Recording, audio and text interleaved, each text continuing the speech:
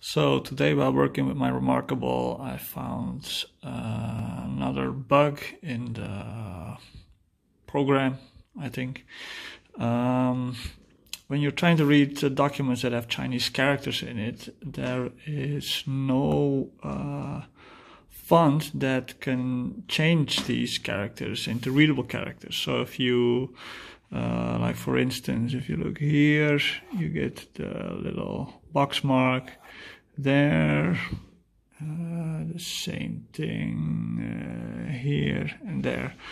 So you can change the font on this. I tried, there's a few fonts delivered with it. So if you go to the settings here and you go to the text settings, you can see there is some fonts in it, but those fonts do not translate or show those Chinese characters, which is pretty shitty if you're trying to read a document that's talking about sometimes characters. I can also imagine other people, more business related, if they get documents and they want to translate things, or they want to easily see some of the characters to get an extra meaning out of it, that they are going into a problem. The only way you can do or go around this at the moment is not download your file in epub, but download it in PDF. Of course, downloading it in PDF has its setbacks.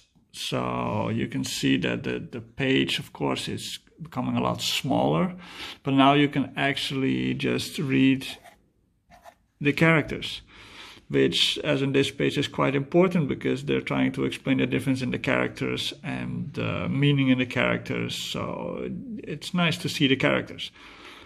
So that's one of the things I found together with, of course, the earlier mentioned